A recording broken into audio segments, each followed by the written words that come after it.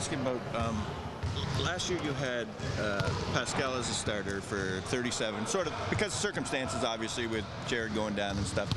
Did that at all play into the OG experiment this year, like the success you had with that last year? Like, you know, did a trial run, saw it work? Well, it did. You know, anytime you have an injury, your whole mantra is next man up.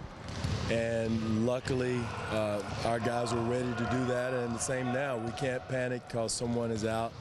Guys work hard, getting ready for the next opportunity.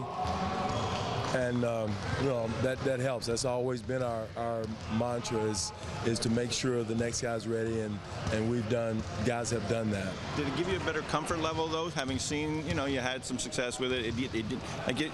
You can't.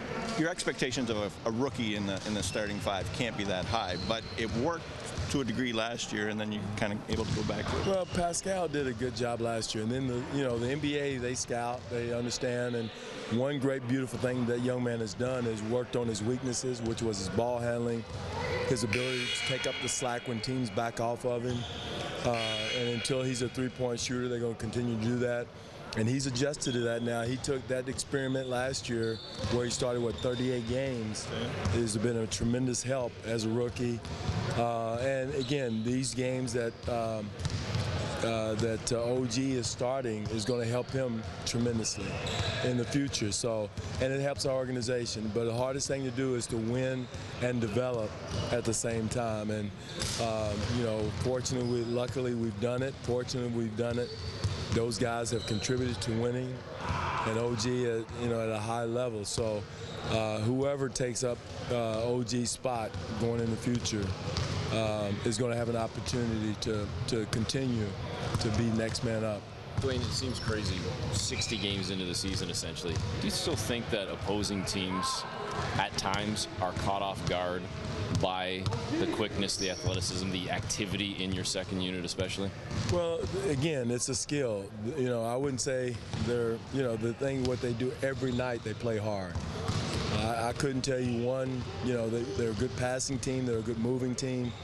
But I couldn't tell you who's going to score in that group, you know, unless CJ's hot. But they do a great job of finding each other, making each other's job easy.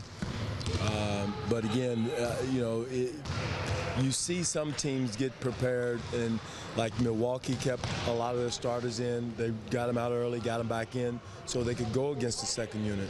So you're seeing that some now where they're trying to keep more starters on the floor to go again, and that's a credit to the second unit that other teams are adjusting their rotations to play against them. So my thing is, you know, last night I thought they got off to a slow start.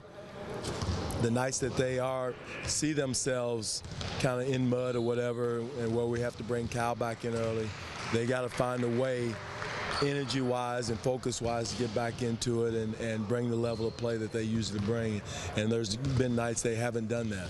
Is that a concern at all, or maybe concern isn't the right word? Is it something that you're thinking about come playoff time, that it's not always going to be second unit on second unit? They are going to try and get their starters back on, and then you know, the chess game of you adjusting. Right. That's going to be a chess game is a chess game for the other team. Right. You know, some teams going to have to adjust to us.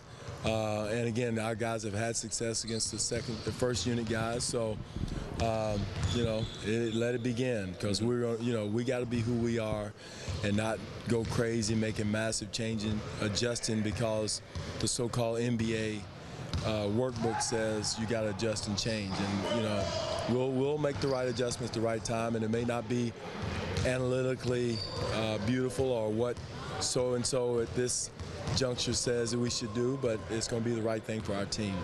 Coming out of training camp, where would you say Pascal was in your rotation?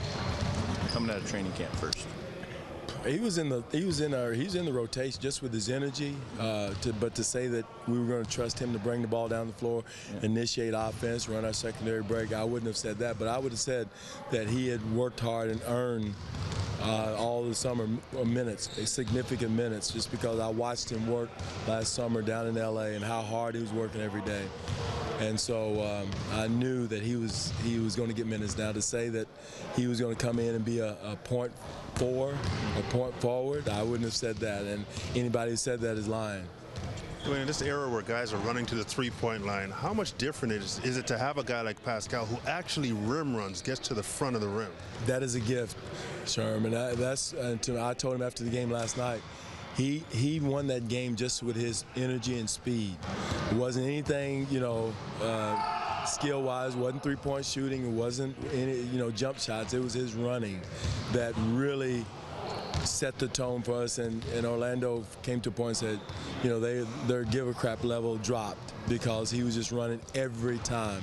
And that's something that's hard to do in this league, is to run the floor every time. And you may only get it once out of 6 or 7 times, but that one time deflates the team. And that's what he did last night. And my hat's off to the young man, and I just hope he can maintain it 25 more games and 30 more games after that.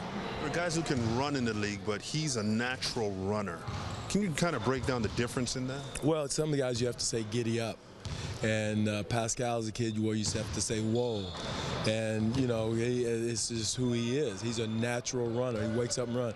A lot of things, why aren't you a running team? Well, we got guys that are not natural runners. And to say giddy up every time down the floor doesn't work in this league. So, he's one of those kids that's a natural runner. He runs hard every time. There's quite a few in our league.